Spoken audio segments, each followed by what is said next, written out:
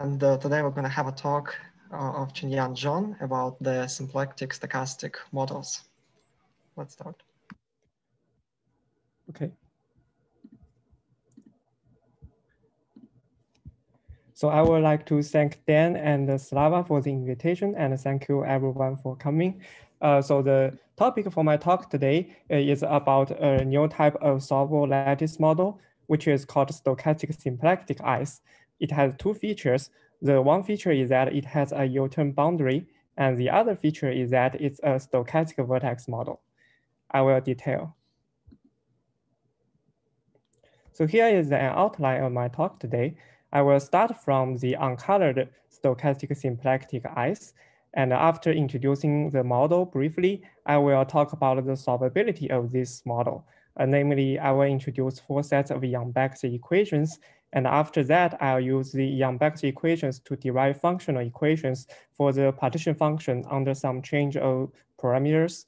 And after that, I will further introduce a model called the colored stochastic symplectic ice model, which is obtained by assigning colors to each minus spin in the uncolored model. And after that, I will also introduce Yang-Baxter equations for the colored model. And for the colored model, we will derive recursive relations for the partition functions based on those Yang-Baxter equations. Okay, let me start from the uncolored model. So let me introduce a bit about the motivation of studying this problem of stochastic symplectic ice. So the name comes from a work by Dmitry Ivanov on symplectic ice, which is related to Cartan type C. To be more specifically, it is a vertex model with a U-turn right boundary. So each 2 lines are connected with a U-turn boundary on the right. And the partition function of Ivanov's paper is about representing the product of a deformation of Weil's denominator and an irreducible character of the symplectic group. So this is a generalization of Tokuyama's formula, lattice model interpretation of Tokuyama's formula in the symplectic case. And another source of motivation for this work comes from the subject of integrable probability. Just as one example, in integrable probability, there is a model called a stochastic 6-vertex model, as Amor has already introduced in our previous lectures. And those models are related to Cartan type A, namely, it's usually related to a summation over the symmetric group. So those models are obtained with stochastic weights. So with the benefits of those stochastic weights is that these lattice models can be given some probability interpretation. And so one probability interpretation as an interacting particle system. And then we can define height function and study various probability questions related to those particle systems, like fluctuations or laws of large numbers and so on. So a natural question would be, for other Cartan types, is there also a stochastic vertex model that help us to give a probabilistic interpretation? So if such models can be introduced, then we can do some similar probability questions on such models. And this work is an attempt to answer this question. Specifically, we will present a stochastic vertex model with a U-turn right boundary. So that's related to Cartan type C. And we also have a probability interpretation. And here is a preprint of the paper on this work. And if you are interested, you can look at the archive link.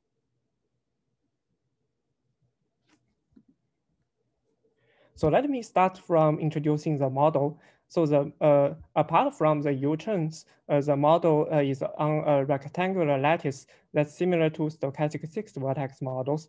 But here we have an even number of rows. Say we have 2 n rows and L columns. And so in my notation, I will number the columns from right to left and number the rows from bottom to top. I will give an example in the next slide. And as usual, each edge should carry a plus spin or a minus spin. And so the difference from in the rectangular lattice from the stochastic 6-vertex model is that 2 types of vertices are involved in this model. which I term as stochastic gamma i's and stochastic delta i's. So for gamma, it occupies even numbered rows, and for delta, it occupies oddly numbered rows. So the idea is that for stochastic gamma i's, we want the idea is to the stochasticity propagates rightward, but on the delta i's, the stochasticity propagates leftward. I will explain it more clearly later. And the Boltzmann weights, so for each vertex, there will be a Boltzmann weight depending on its 4 adjacent edges, and that will depend on a parameter called the spectral parameter. And the spectral parameter depends, in my model, depends on rows. So for ith row of stochastic gamma and delta i's, the spectral parameter will both be denoted by zi. And so the most important part is that the ith rows of these i's are connected by a cap on the right. So let me give you a little example on the lattice setup. So here we see that the columns are numbered from right to left, and the rows are numbered from bottom to top. So we have an even number of rows, and so the rows alternates with delta gamma here, and the spectral parameters depends on row, so it's Z1 up to Z2. And we see that there is a U-turn boundary on the right. So the U-turn boundary, also called the cap, means that there are some Boltzmann weights that depends on these two boundaries for each cap. I will introduce the Boltzmann weights also. And the model should also depend on some boundary data. And so the main boundary setup will depend on a partition, which is a sequence of numbers that's non-increasing. So given this partition, we can give the boundary setup in that we assign plus spins to the top boundary and introduce minus spin to the bottom boundary for columns that are labeled from lambda I plus m plus 1 minus I. And the rest of the columns will be assigned the plus spin. And on the left, for each row of stochastic gamma i's, we will assign the minus spin. And for each row of stochastic delta i's, we will assign the plus spin. So now is a more detailed draw of the picture of the example that I given before. So here we see that the left boundary, we have minus plus, and on the top, these are all plus. And on the bottom, it depends on the partition lambda. Since lambda is 2, 1, the minus spins occupy the position of 2 and 4 here. Okay, so now I can introduce the Boltzmann weights for this lattice model. So we have already seen that the rows alternate with stochastic gamma i's and delta i's. So we can first introduce the stochastic gamma i's, which is similar, a bit similar to the stochastic 6 vertex model case, in that we are moving rightward. So for each vertex, we view the input as the left edge and the top edge. So given this input, we want to sample and output.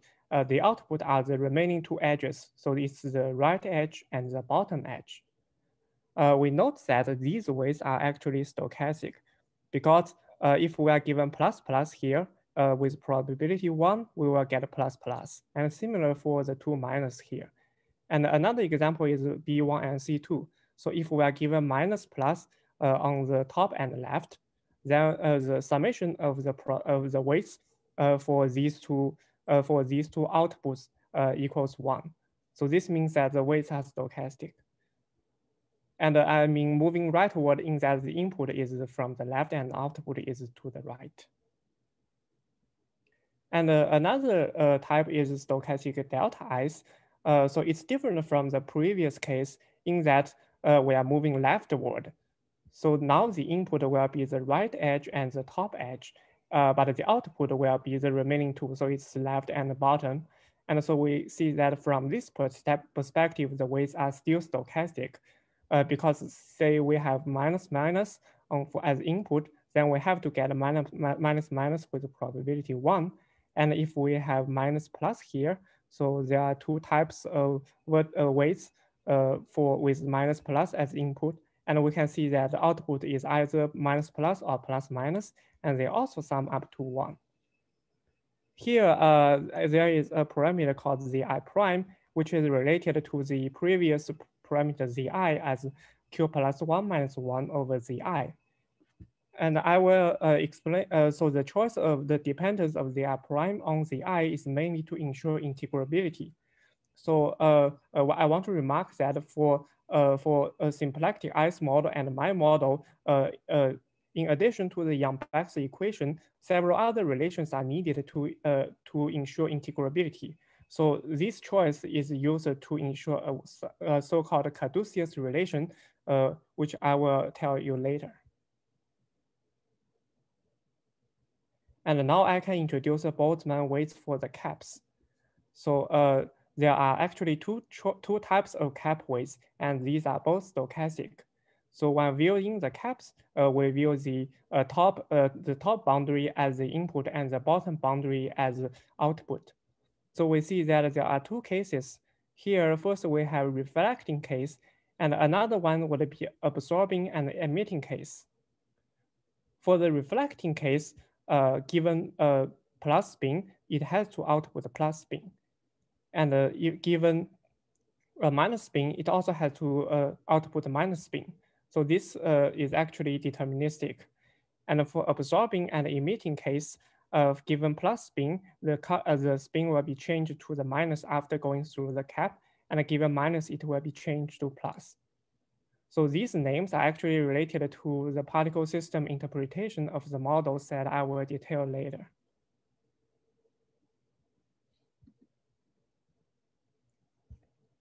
So this model can also be given a path interpretation in that we can just view the minus spins in the model as a collection of paths. And so from our Boltzmann weights, since we're moving rightward and leftward, so the path will also move rightward or downward on stochastic gamma i's and move leftward or downward on stochastic delta i's. So let me show you an example on our previous one. So this corresponds to the reflecting case. We see that there are two paths here. So I will focus on this path. So we see that the path moves rightward on this row of gamma i's, stochastic gamma i's, and it is reflected by the boundary. So it bends to the left around this cap. And then on the stochastic delta vertex layer, it will move leftward. And then it goes down and moves leftward again on a delta i's layer, and then it leaves the domain. So another case is the absorbing and emitting case. So in this case, when a path will meet the cap, it will be absorbed. So we see that here is a path that got absorbed by the cap here. And so there is no path outputting from here. And but if there is no path that meets the cap in a row of stochastic gamma i's, say we see that in this example, this path doesn't meet the cap and just leaves the domain, then a new path has to enter from the cap in the row that's just below this layer of gamma i's. So we see that there is a path entering here, moving leftward in the stochastic delta layer, and then it leaves the domain. Also, we note that to define a valid probability measure on such models, we need to ensure that the weights are non-negative. Actually, this condition can be satisfied by taking zi to be between these two numbers. You can see that we have some choices of Q such that this type of zi can be taken. So it actually can define some probability models. And from the path interpretation, we can also define a valid stochastic dynamics that is related to our model. Let's look at it here. So there are two paths entering from the left. And so we go from the top to bottom in our sampling process. So in the first step, we need to see where this path will go. So we flip a coin depending on our model parameter to decide whether it will go downward or rightward. And it turns out to go rightward. And then we flip a coin again, and it goes rightward. and rightward and rightward until it reaches the cap. And then deterministically, so in this case, we are showing an example for reflecting case. So for reflecting case, it will deterministically be reflected. So we have it here. And then we have to decide again whether it will go downward or leftward because we are on a delta layer. And we flip a coin, and it turns out it goes downward. And these positions can actually be filled in deterministically because we have plus plus, and we can sequentially fill in plus here. And so now we have on another gamma layer, and there is a path entering from the left, and then we have to decide again. So this time it moves downward, and these can be filled in deterministically. And so for this path, it chooses to go downward too. So at the cap, we deterministically fill in a plus because of our choice of cap weights.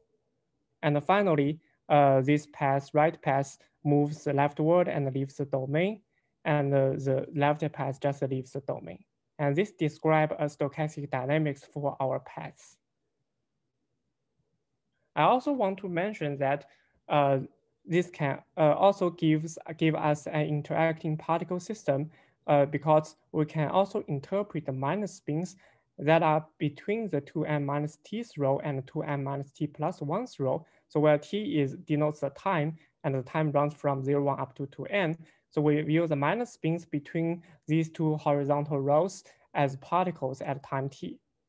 And so from this perspective, it can also be interpreted as follows. So the particles will enter from the left, and then particles will jump to the right on each row of stochastic gamma i's, and then it jumps to the left on each row of stochastic delta i's. So let me show you an example. So from what I have defined with the particle positions, so here is a valid state of our lattice model, and we want to interpret it as the motion of several particles. So the particle locations are determined by those vertical edges. So we have introduced these dashed lines here, and the intersection of those dashed lines with the vertical edges denotes denotes the particle location. So if it's a plus, then there is no particle there. If it's a minus, then there is a particle there. So let me show you the dynamics here. So at time 0, we have no particles. And then at time 1, there will be a particle entering from the left. And from the path interpretation, it will hit the boundary. So it hits here at time 1. And then it will be reflected by the boundary and moves to the left. So it turns out it jumps 2 units and it arrives here. And then at time t to be 3, there will be another particle entering from the left. And so this previous particle will jump to the right. It jumps by 1 unit, say, and so this one is the particle that just arrives, and this one is the previous particle jumping to the right. And finally, the particles will attempt to jump to the left because we are on a layer of stochastic gamma delta i's. And so this particle jumps by 1, and this particle doesn't move. And so this is the output of our interacting particle system. So let me now show you the absorbing and emitting case. So in this case, when a particle hits the right boundary, it will directly be absorbed. But if no particle hits the right boundary, one new particle will be emitted from the right boundary. So let me show you the evolution. So we see that at time 0, there is no particle. And at time 1, one particle attempts to enter from the left. However, it will hit the wall here and will be absorbed by the wall on the right. So it is absorbed now, and we don't have any particle in the next step. So at time t equals 2, there will be no particles. And at time t equals 3, there will be one particle again entering from the left-hand side. But then this particle doesn't hit the wall. And so there should be one particle entering from the right boundary. For time t equals 4. And also for t equals 4, this particle will attempt to jump to the left. So it jumps by 1 unit, and there will be a particle jumping 2 units from the cap. And so this is our final configuration of the interacting particle system. Okay, having introduced this model, I can say something about its solvability. Because it's a solvable lattice model, we definitely need Yang-Baxter equations, and then I'll show how to derive some functional equations for the partition functions on the interchanging of spectral parameters. So the Yang-Baxter equation involves one R vertex, which means a rotated vertex, and 2 ordinary vertices. The ordinary vertices can be either gamma and delta. And so for different choices of gamma and delta, we have different choices of R matrices. And it turns out that for any choice, we have an R matrix. So there are 4 R matrices, and we call them stochastic gamma, gamma, gamma, delta, delta, gamma, and delta, delta i's. So the R matrix should depend on 2 spectral parameters, the I and the j, that's related to the 2 ordinary vertices. So here is the Yang-Baxter equation, so which means that if we fix the boundary spins here, for arbitrary fixed boundary spin, and we sum over the three states in the interior, then the 2 are equal for any choice of ST and for any choice. So here S has to be stochastic Xi's and T is stochastic Yi's. As I have said, these 2 are just ordinary vertices.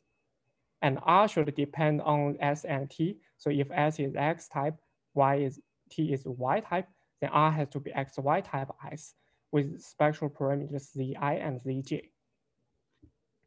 So this is actually an important tool because it allows us to move this braid to the right-hand side of the lattice. So here is some Boltzmann weights for the R matrices. They are quite complicated, but one thing to note is that for stochastic gamma, gamma i's, we only have these patterns, but for stochastic gamma delta i's, the patterns are different. So it's minus, minus, with minus, minus, it can output plus, plus, and with plus, plus, it can output minus, minus.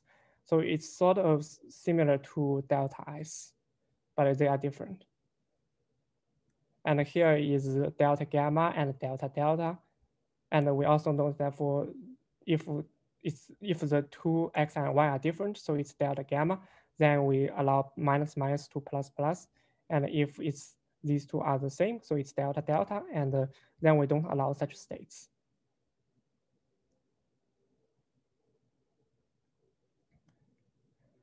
So given the Yang-Baxter equations, we can derive functional equations that are satisfied by the partition function on the 2 types of transformations.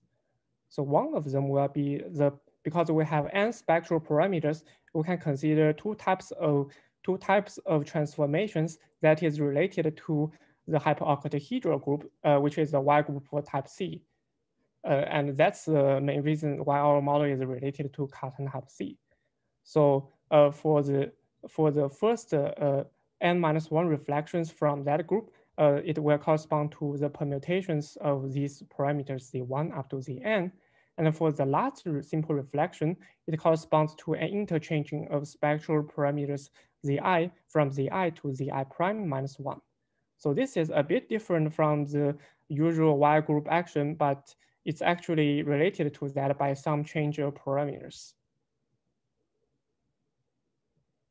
And here is the result, which says that given these 2 correction factors, the partition function divided by those factors will be invariant under any permutation of Z1 up to Zn and any interchange of Zi between Zi and Zi prime to the inverse.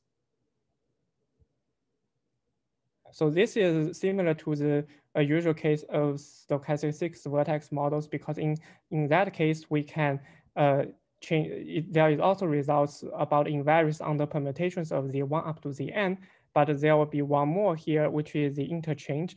And so if we just consider permutation of Z1 up to Zn, then it's more related to the symmetric group. and which is Cartan type A. And for Cartan type C, we have to introduce this interchange. So let me say a few words about the derivation of those functional equations. So it is actually depends on two additional relations, which are called caduceus relation and Fish relation. As I have said, the caduceus relation is the main reason why we have to relate the two types of i's. So we are relating zi prime and zi in a particular way so that the caduceus relation holds and so that it's integrable. So the caduceus relation roughly says this one. So we call, so A, B, C, D are stochastic gamma, gamma, delta, delta, delta, gamma, and gamma, delta. So we see that there are some paths entering from the left, and the A, B, C, D are determined by those paths. And the spectral parameters are all Zi and Zj, and C is just a constant that doesn't depend on epsilon 1 up to epsilon 4 here. So it's just a constant. And the main content of the caduceus relation roughly says that the partition function of the left-hand side divided by the partition function of the right-hand side, which is just 2 caps, for any epsilon 1 up to epsilon 4, the ratio should be C. So this is actually important because then we can replace, whenever we see a caduceus braid here, we can replace it by 2 braids, by 2 caps. So let me show you briefly how we can interchange Zi and Zi plus 1. So the idea is that we want to attach a caduceus braid to the left-hand side of the original lattice model. So we have A, B, C, D here. And now let's see what can we get for this caduceus braid. We see that the spin configuration has to be this. I have already said that for R matrices, depending on different types, there are for each type, there are only 6 possible cases. And it is because of those constraints that we can conclude that the caduceus braid has to have this configuration here. So minus plus after D has to become minus plus. And after A, it has to become minus minus and so on. So this shows that our original partition function is simply the ratio between this big partition function divided by the partition function determined by this caduceus braid. But this, the Boltzmann weight explicitly, since we only have 4 of the 4 products of Boltzmann weight for those R matrices, and this can be kept track of. Okay, so the aim of attaching the caduceus braid is that we want to use this braid, move it to the right in order to switch these 2 spectral parameters. So let me show you how to do that. So from the Yang-Baxter equation, we can move those 4 R matrices to the right. So let's first move C.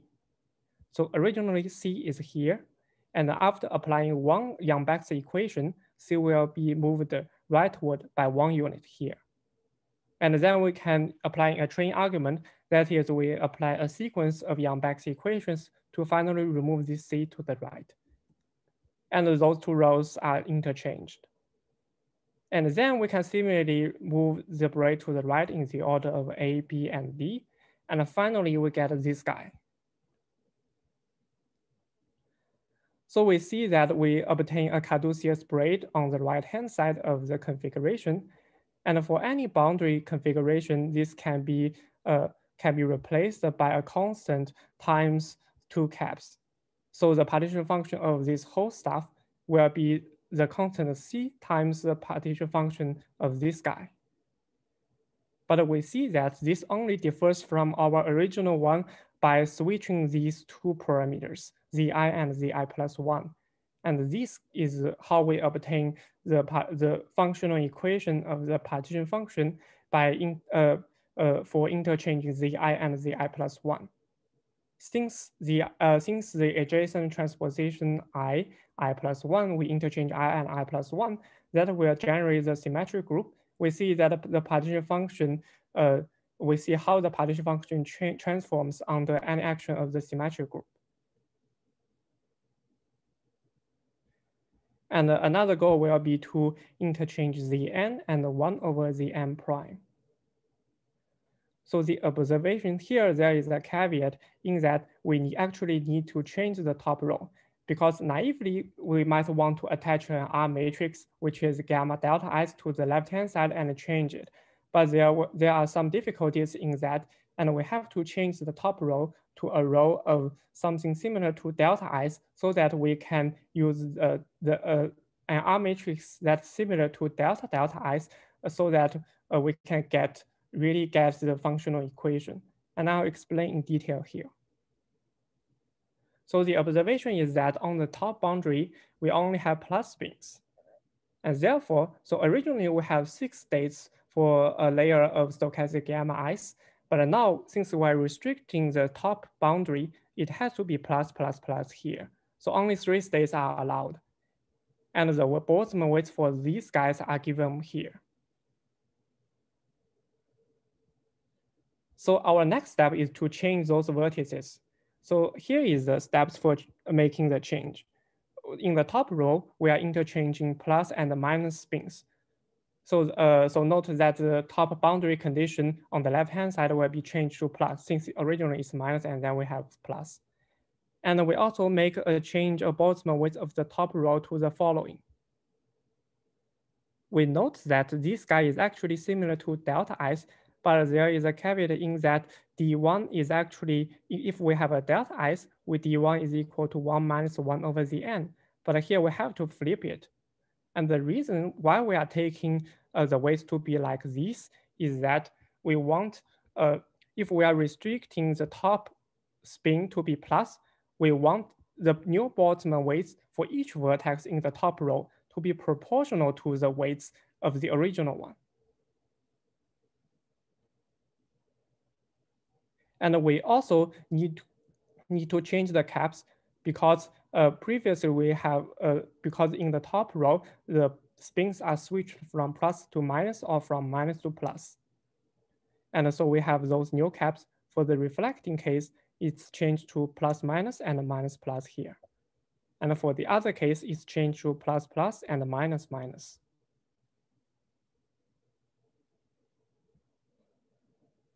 So, so here is the motivation for choosing the new weights in the top row like that. And that's because the Boltzmann weights for each vertex in the top row will change by a factor of 1 over q times Cn. And therefore, we have L vertices in the top, and the partition function will be scaled simply by the factor of 1 over qZn to the L's power. And so it suffices to study the new system, because after that, we can just multiply it by a simple factor.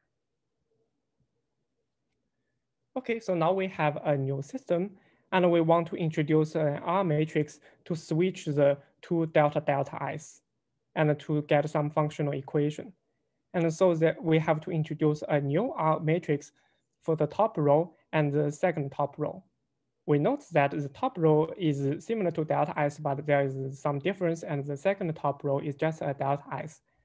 And it seems interesting that there is also an R matrix for these two types of configurations, which is given here.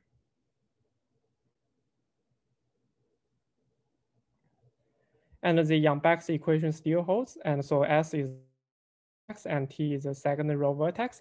And we have a rotated R matrix that we have just defined, and we can move it to the rightward using the, and we have shown that this Yang-Baxter equation holds.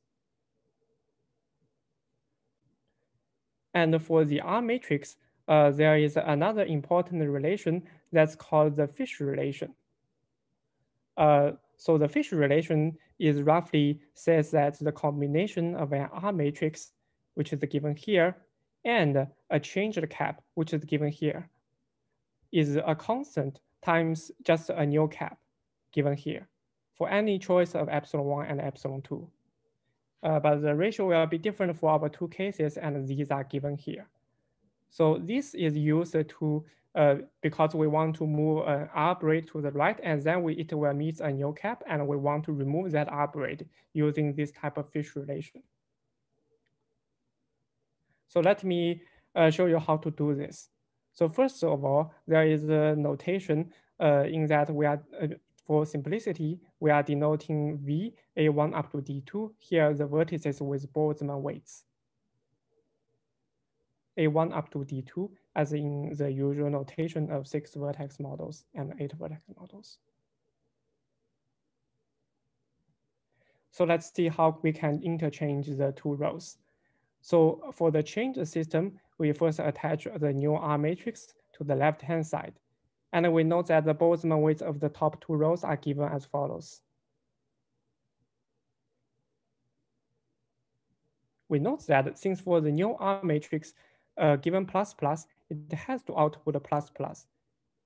And so this big partition function will be the Boltzmann weights for this R matrix times the original partition function. And so we just need to study this partition function. The next step will be to move the new R matrix to the right using the Yang-Baxter equation. So we see that again, using a train argument, it moves to the right by 1 and so on until it moves to the rightmost side. And so these two rows are, the weights for the two rows are interchanged because we have moved the R matrix beyond that. And so we see that we reach a fish braid here. And now we can use the fish braid to conclude that this partition function will be a constant times just a new cap. So using fish relation, we have got this guy. And so this partition function will be further related to the partition function for the changed system. And we can, because we can change plus minus spin again and change Boltzmann weights and change back the top row to something similar to gamma ice. And finally, we can change it to the system that we want by noting some conditions, which I will not detail here. So we note that after all those changes, we get to a system where on the top, we have gamma i's with 1 over Zn prime. And on the bottom, we have delta i's of 1 over Zn prime. And so this achieves our goal because our goal is to change Zn to 1 over Zn prime. And these two are related using, simply by some factors of R matrices. And so this gives our functional equation for this interchange. So in the remaining time of this lecture, I will introduce you briefly to a generalization of the stochastic symplectic ice model. In that, we can also introduce a feature called color to the stochastic symplectic ice. So let me show you how I'm introducing the colors to this model. So for previous colored models, colored stochastic vertex models, there are usually n colors. But here there is a difference in that we are actually introducing 2 n colors and those colors will be signed. In that we have n positive colors called 1 up to n, and we have n minus colors called n bar up to 1 bar. So now every edge can carry either a plus spin or one of these 2 n colors. And we also view the plus spin as color 0. And so now we have minus 0 and positive.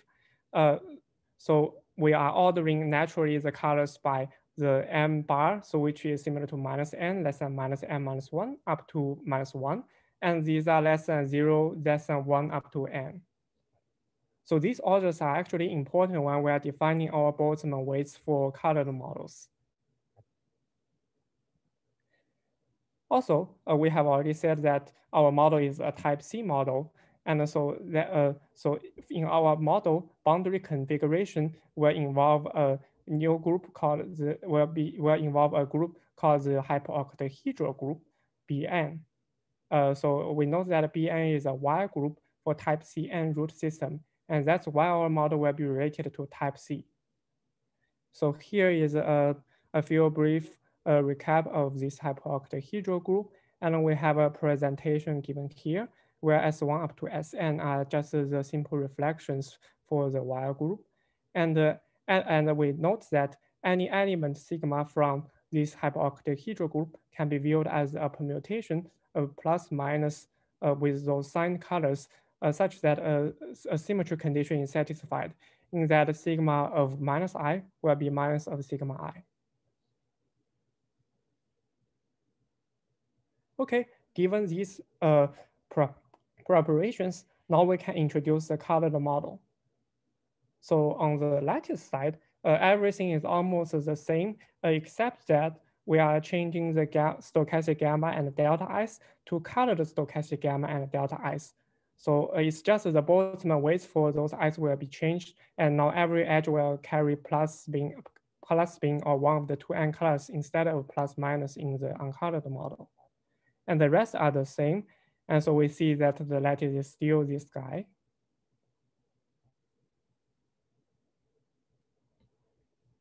And now we can set up the new boundary data. So there is one difference in that. So again, we have a partition lambda 1 up to lambda n, which specifies some of the colors in the bottom. But the most important one will be we now have two signed permutations, call them sigma and tau, that belongs to the hyperoctahedral group that will be used to left boundary and the bottom boundary. So here is a detailed setup. On the top, again, we have plus spins, and we don't change them because colors are usually used to replace the minus spins.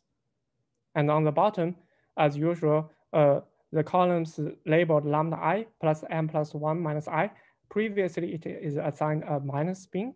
And now we need to assign color because we want it to be one of the two n colors. And then we say we assign color tau I to it. And the rest of the columns are assigned the plus spin as before. And on the left-hand side, since we have gamma rows and delta rows, so for delta rows, it's still the plus spin. And for gamma rows, now it will, since the boundary condition previously is minus, now we have to replace it by a color. So we assign the color sigma I to the left boundary. So here is just a notation for the partition function.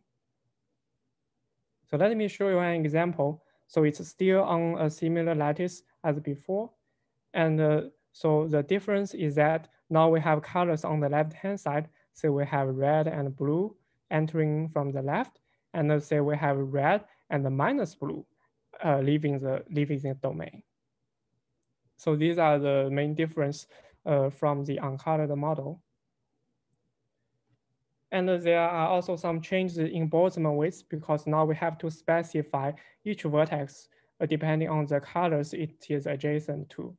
So there are 4 colors adjacent to each vertex. And so here we can intuitively understand the Boltzmann weights by the order of the colors. So the rule is that so if we have 2 colors, now say we have alpha less than beta, which are 2 colors, we are viewing the smaller color as a plus and the larger color as a minus. So, and then the weights will be the same as the uncolored case. So here we note that since we have signed colors, there will say we have, if we have minus b compared to plus, then minus b is similar to plus in the uncolored model, and plus will be similar to a minus in the uncolored model. And that's some difference from usual colored models. And we see that they are still stochastic when we are moving rightward.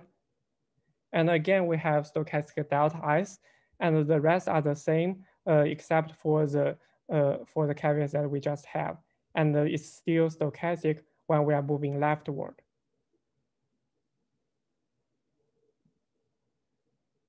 And for the caps, here is something important. When we are choosing the Boltzmann weights for the caps, if we have plus entering, then we require that we have plus leaving. But if we have alpha, which is a color which is a positive color, we are requiring that when it's leaving, it has to change its color to the opposite. So it changes to alpha bar. And similarly, if it's alpha bar entering, so it's a minus color entering, it has to be changed to a positive color. And those all have Boltzmann weights. And so this intuitively says that when I pass through a cap, it will change its color to its opposite. So there is an alternative model where there is also an alternative model, and that's also integrable, such that only positive colors are involved. And that in that case, the Boltzmann weights for the cap is just from alpha, we go back to alpha. And I'll refer to the paper for details because of the time constraints. So as before, we also have a path interpretation, but the difference is just that now each path has a color because we have colored particles.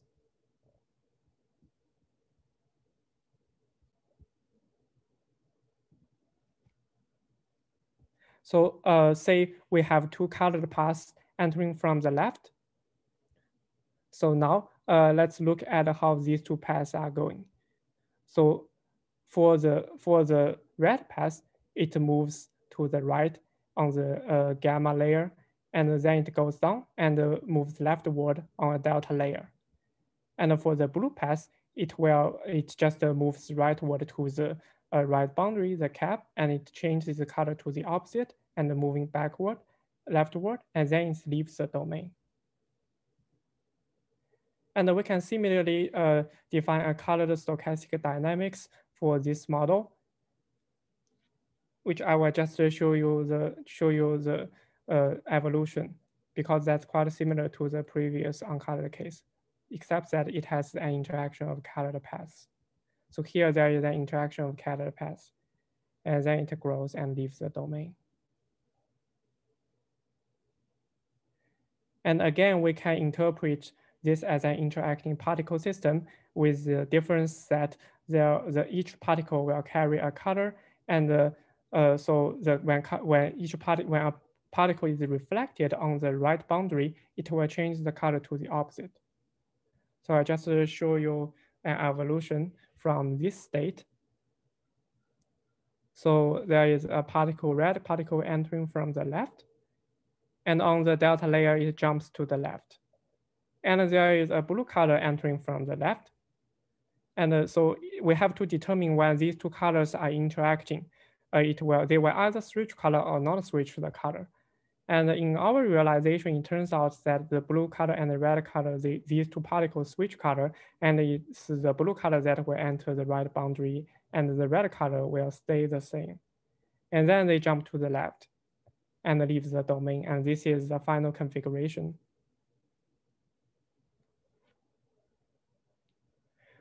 So due to time constraints, I will just mention briefly about the solvability structure of those colored models. So an important note is that for a colored model, there are only 3 sets of Yang-Baxter equations instead of the 4 sets that we previously have. And so the pair that we are missing is the gamma delta i's. And so we only have 3 sets of Yang-Baxter equations. So here X, Y denotes the types of S and T here. Those are ordinary vertices. And so these types are restricted to these 3 classes. And we still have the Yang-Baxter equation. And there will be some Boltzmann weights for R matrices, which are obtained as in the previous rule I have said, that is interpreting the smaller color as plus and the larger color as minus. And these are the same as the uncolored case. So another integrability result for the colored stochastic vertex model is for this colored stochastic symplectic ice is that we have a reflection equation. The reason we are resorting to reflection equation is that we don't have a stochastic gamma delta ice, so we can't hope for using the caduceus relation as we use for the uncolored case. And so now we only have the reflection equation where we see that on the left-hand side, this braid goes upward and then it's reflected and goes downward here. And so when we're using reflection equation, the types of those lines are gamma, gamma, and delta, delta. And therefore, the R matrices are of those types. So note that the spectral parameters are switched in these two cases for those I's.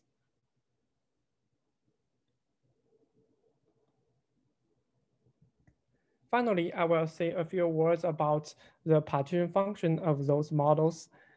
So as in other colored stochastic vertex models, we first need to evaluate the partition function as a ground state, and then the goal is to derive some recursive relations, and equipped with these two tools, we can compute any type of partition function because we can start from a ground state partition function, where ground state means when the boundary condition satisfies certain conditions such that the partition function can be computed easily. And then using recursive relation for the applying it to the ground state, we can get to the partition function of any boundary condition. And here is the ground state condition, which says that when sigma I is minus tau I for every I, then there is a unique admissible state. And the partition function can be evaluated explicitly. So let me show you the ground state partition function. So the unique admissible state will be that for each color path, it goes to the right, moving across, bending towards left after moving through the cap, and then leaves the domain. And then here it's also bends towards the cap and moves leftward and goes straight downward and leaves the domain. And it can be checked that this is the unique admissible state for this type of boundary condition. We see that these two are opposite to each other and these two are opposite to each other.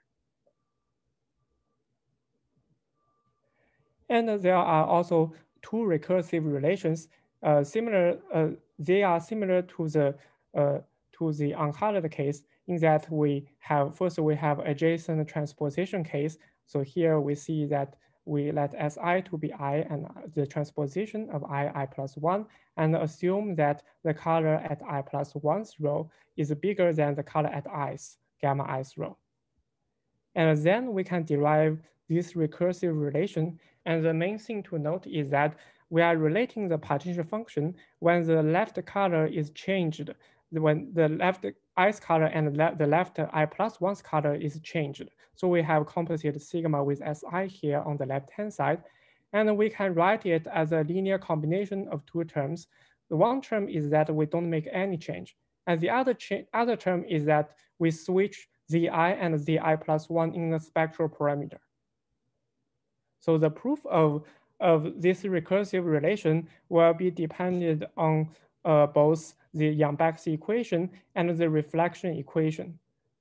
So I will not detail on that in this talk, but I have attached some slides after what I will talk about, and you can, if you are interested, you might look at that. There will be a few pictures showing why this recursive relation can be derived. As the previous case, we also need to switch one spectral parameter from the n to the n prime, 1 over the n prime. And we also need, another case is we want to switch the nth color to its opposite. So here is the theorem, which says that if the color at the top row, at the top top row, which is a row of colored gamma i's, the sign of that color requires that the sign of that color is positive. And then we study the recursive relation when we change that color to the opposite. So now we have a negative color on the left-hand side, which is the partition function on the left-hand side. And again, it's related to two terms, the linear combination of two terms. One term, we don't do anything. And the other term, we change the spectral parameter. We change the last guy to 1 over the n prime. So these recursive relations are closely related to type C. In particular, they have connection to the so-called Demazure-Lusztig operators of type C. So let me explain this connection. So first of all, we have n parameters u1 up to un, and f of u is a rational function of u. And the action of simple reflection Si on u is just to switch the two parameters at position I and I plus 1.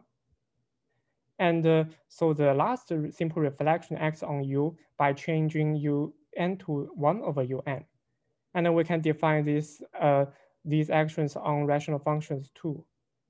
And so the Demazure-Lusztig operator of type C is given by this shape. So it can be seen as an operator acting on a rational function f, and it can be written as two terms. One term is just f, and the other term is f acted on by Si. So we see that we have already encountered this type of structure in our recursive relations, because in that recursive relation, in one case, we just have the original one. And in the other case, we are just use some reflection on the, some transformation on the spectral parameters.